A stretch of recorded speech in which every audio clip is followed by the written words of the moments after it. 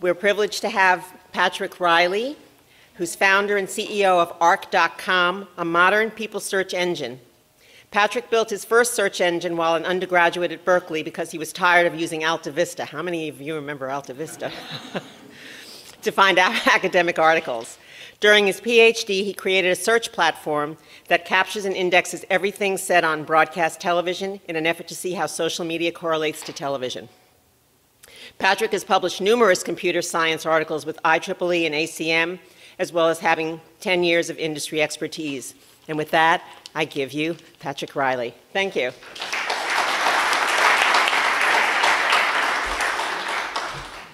So even before that, I remember watching this movie, Space Odyssey 2001. And really, I was only fascinated by one thing, which was HAL 9000. I'm sure a number of you also saw Kubrick's classic. If we remember Space Odyssey 2001, there was this monolith. And what it did, it inspired human beings to kind of advance their knowledge. The first opportunity for us to see the Crystal Monolith was a bunch of starving ancestors of ours in Africa. And the monolith inspired those people to kind of use tools and get out of their current, where they were stuck in technology. And you see it actually again later in the movie. It inspires us, we find it in space later, and then it inspires us to go further into space. And again, kind of encourage more knowledge and understand a broader understanding of the universe. And in a way, I was so blown away when I saw Watson, which looked so similar to the monolith in Space Odyssey 2001. Watson, if you remember correctly, was the IBM computer that just crushed the champions in Jeopardy. This was the first few minutes of the show, and it is just they can't even hit the buzzer quickly enough to actually beat Watson. Now, what's interesting about Watson is it has a lot of the aspects of HAL, in that it gives not just a page of, let's say, 10 URLs. It's not a search engine in the regards of Google. It's more that it gives one answer. And that's a really important aspect for us to remember in the future of search. Interestingly enough, Watson had to actually have some of its information deleted recently because it learned how to cuss on Urban Dictionary and also Wikipedia. So there is an interesting aspect as to what you can actually feed a computer in terms of getting closer to HAL. So if you can imagine HAL, but also using some profanity, that was what actually happened to Watson after he absorbed other parts of the internet. So they have to be very careful about what parts of the internet they expose to HAL. But it's still very indicative of what likely is going to be the future of search. Later, what I think is probably the most profound contribution to NLP and search in the last 10 years has been Siri from Apple. If you think about it, it's not just the fact that it returns one answer, which is similar to HAL. It's no longer a page of 10 links like Google. But it also has kind of this personality, this persona. Kind of similar to HAL, although HAL was a little bit more robotic. And they did this with actually a lot of specification. They wanted it to be knowledgeable and witty. You notice that it has a lot of what we call Easter eggs or delighters in Siri. But I wanted to read you a quote that the team, this is what the Siri team talked about when they first created Siri. And she was supposed to be fresh, unexpected, entertaining, and engaging. She must constantly surprise and delight so that users become attached to her. So she's a personal assistant that you become absolutely dependent on. And in a way, we all need a personal assistant nowadays. We're all so busy, and the personal assistant will now take, in a way, the form of a search engine for a lot of our queries, especially on the go. So this was in a way, the first real consumer product that was getting closer to what really is the holy grail of search. It's what a lot of companies have been striving to get to. Interestingly enough, if you ask Siri about what Space Odyssey 2001 is about. It makes a very witty reply suggesting that it was two guys or it was about Hal, who was trying to make contact with intelligent life, the computer, and two guys messed it all up, right? So almost taking the sympathy of the computer, they've built in this kind of attitude with Siri, which they really are very proud of, and suggests likely what will also be in the future of search. Now, Siri, a lot of people don't know this about Siri. It started in the 1960s. It was a DARPA project. And it was actually done right here at SRI. It's actually just an additional I, in a way. It's Stanford Research Institute created the first, in the 1960s, created some of the first work on Siri. And eventually, other companies tried to do the same functionality, including Apple.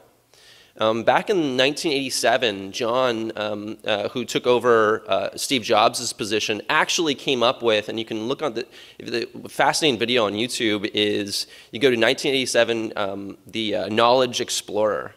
And the Knowledge Explorer is 25 years old, and it was essentially a personal assistant that you would talk to, give commands to, set appointments up, all of these things. It was actually John's push to try to do this at Apple.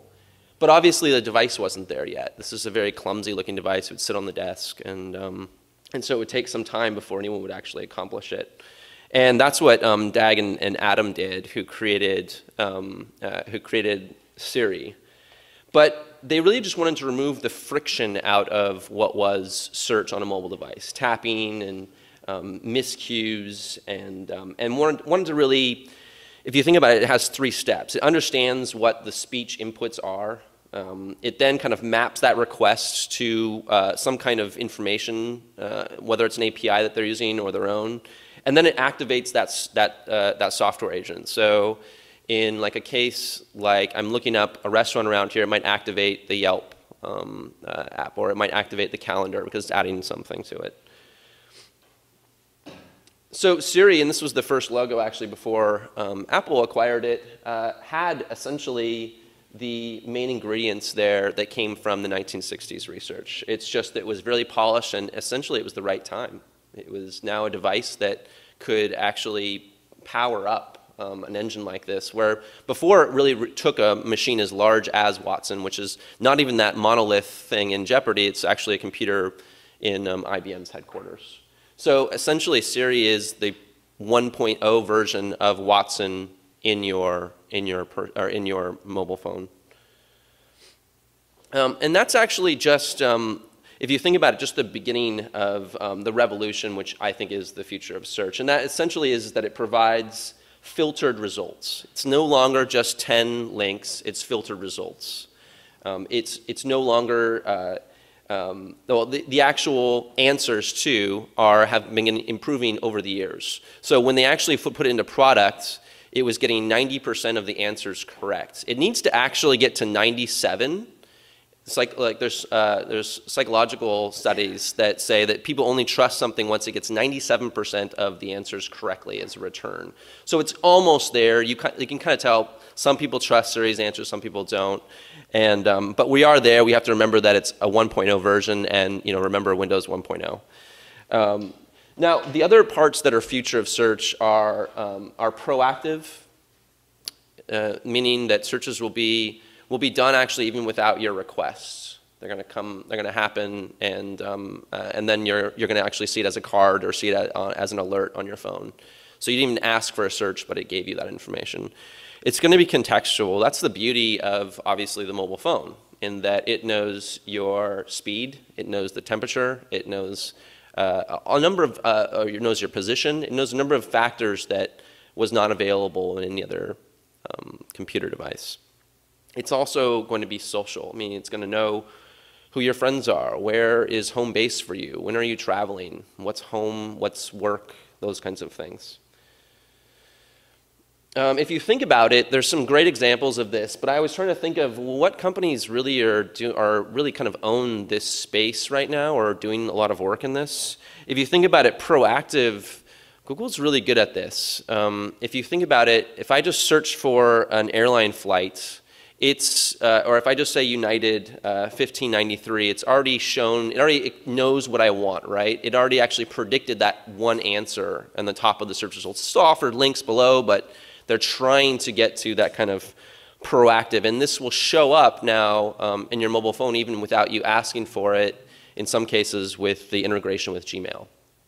Contextual, well, if you think about it, there's only two companies really that have any real penetration in the mobile market, which is Android and iOS. So they essentially own that layer. And one could say that you could always build on top of it, but really they have full access to the hardware, meaning that they can do pretty much anything that they want.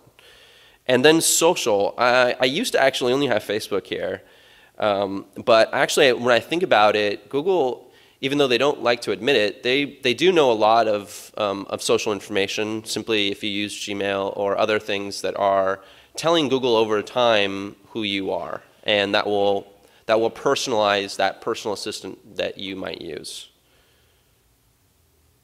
So if we look at an example of search as being proactive, one example might be, and I mentioned this before, let's go right to the United 1593. This was the search query that I ran just recently, and it showed me on the very top automatically that it knew it was a flight. This happens again if I had talked about this in Gmail. It shows it as a card in my mobile phone, which is pretty nice.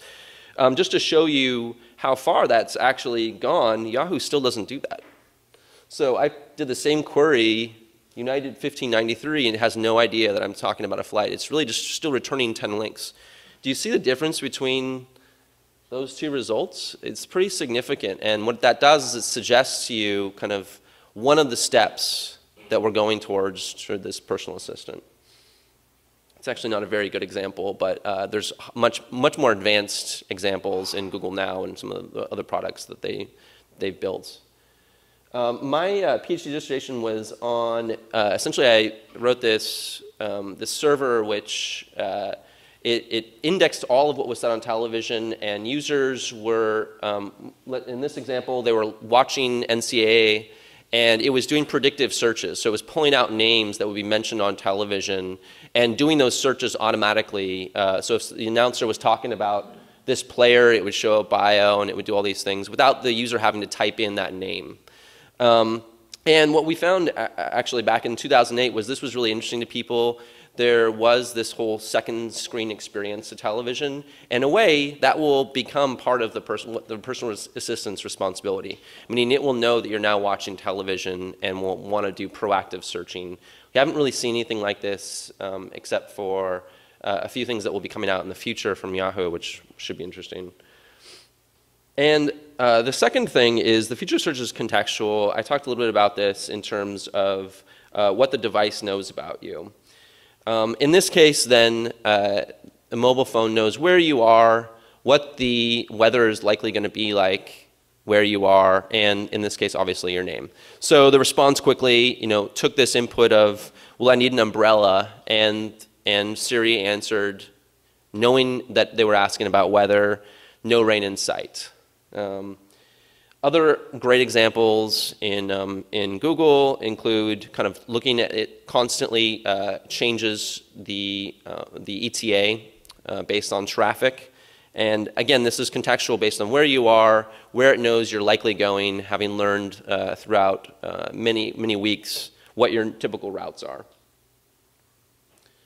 And then lastly, and I think this is probably the more controversial right now, especially considering new releases from Facebook, is the future of search will definitely have to use some social aspects to it.